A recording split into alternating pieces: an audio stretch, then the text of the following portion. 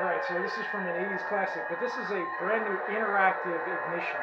And interactive effects are something I've been playing with for ProffieOS6, and with all the new functionality that we have, the new functions, new capabilities, this kind of an effect is actually possible. Now, the base of this blade is actually also a brand new effect, which is my Shimmer blade. So when standing perfectly still, the base effect is actually just a silver static blade.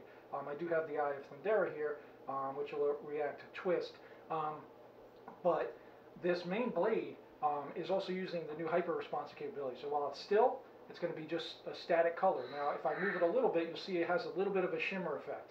That shimmer effect is based on the acceleration and the swing. So when you do bigger swings, you're going to get a little bit more of a shimmer, and it's going to last longer. And the speed of the shimmer actually reacts to that as well. And it's also how quick you accelerate. So if I do a really quick swing, I get really quick shimmer. And it will last longer on the blade. And then smaller movements will do smaller motion, and it's just always responding, but it's able to detect the acceleration and the speed of the swing and movement, so that your blade is never just one thing. This is always real-time reacting to everything that you're doing with it, and it gives you a really cool effect. Now, the new interactive ignition is kind of a new concept that will apply not only to ignition effects. It could do preons, force effects, a bunch of other things. I actually have a lot of ideas for it, but I wanted to demo it. So I'm using this ThunderCats Sword of Omens effect. Now I want to show you what this interactive actually looks like. So I'm going to retract. So now this time, the interactive ignition is actually going to wait. It's actually waiting for me to interact with it. So I'm going to do the ignition, but I'm not going to do anything to my sword, to my saber. And you'll see it actually doesn't do the effect that I just had it run. So let's just ignite. So it's just going to have the eye of Thundera there. And it's going to run through the ignition.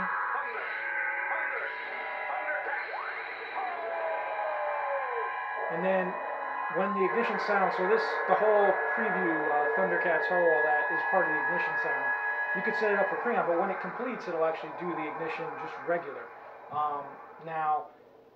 In addition to that, we'll retract. So the idea behind interactive effects is that it gives you more control. It also gives you kind of more immersion into it. So we're going to do it again. I'm going to do my swings. So this is just like in the 80s cartoon. Each swing will increase the blade length by 1/3. If I don't do all of the swings, it actually won't increase until the sound finishes out. So we'll do it again. And I was timing it to him, so.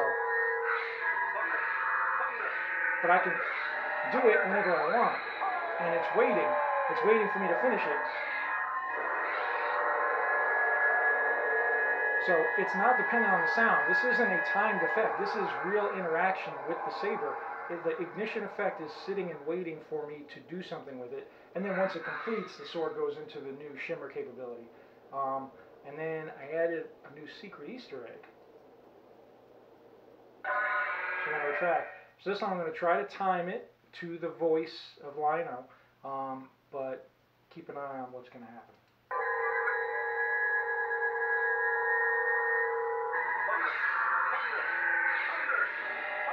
Now, in the cartoon, he can also summon the ThunderCats with the red beacon.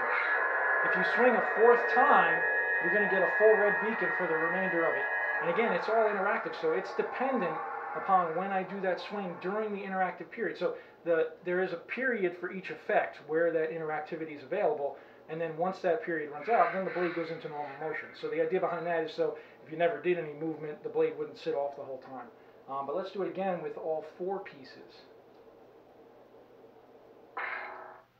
So we'll go in, and you could set this up as a preamp. So I took the sound of the whole intro music and him saying the thunder, thunder, ThunderCats ho, and then there's actually a tail of music, and made that the out wave. You could have set it up as a preon, you could set it up as a force effect, you can set it up as anything. I wanted to do it this specific way to create the Sword of Omens. But so again, what happens is once you hit power, the out sound is playing, and in this case it activates the eye of Thundera. But then the interactive part is sitting and waiting, and each swing is going to increase based on what I've set it up to do. And then again, I did add that 4th swing into the mix, which will then do the full call of the ThunderCats. So in the cartoon, it would put out the red blast into the air and the ThunderCat symbol, kind of like the bat symbol. But so let's do it again. So it's sitting and waiting. And then if I do my fourth, I get my red beacon. And that red beacon now will run out the rest of the ignition. And the rest of the swings don't do anything. So that's the idea of interactive. You actually set it up for what to do. Now that out sound is finished, and now it goes into regular motion, regular blade effect. And again, this blade effect actually has the shimmer. The shimmer actually exists in the 3 swings. But the problem is the 3 swings, if we do them too close together, you can't notice it. But this new shimmer effect is actually going to be a new bass blade effect, but it can actually get applied in a lot of ways. But it is taking the swing speed combined with the swing's acceleration. So you can go fast, but if you don't accelerate into it quickly and create a lot of inertia, it doesn't pick up as much speed as if you do a really quick movement. So that's part of that whole shimmer hyper responsive capability. But so I'm only going to do the first 2 swings to see if you can see the shimmer effect during those. So just one more time because it's a lot of fun. So I'm going to do them early. So first swing, you see a little shimmer. Second swing, more shimmer. And then the 4th swing actually has a full power swing because in the cartoon his blade gets covered in that power while it's doing that 4th throw. And then again, I get my, anytime I want during ignition, I can call the red effect. Now the red effect though is part of that ignition timing. So when the ignition actually finishes, it does go into normal movement. But so this is really just kind of a demo. There's actually a lot more I want to do with it, but this is a demo of using all the new functions and all the new capabilities, plus a couple of new styles that are coming in OS 6, and just combining them in new ways. And I mean, it's always been whatever you can dream of, you can do with Proffie, but now the number of new capabilities coming in OS 6 is such a laundry list of what we can mix and match, and you add that to what was already possible, and it turns into this exponential possibility where there's really nothing now that we're not able to actually do with a Proffie board. And these effects are only going to get more refined.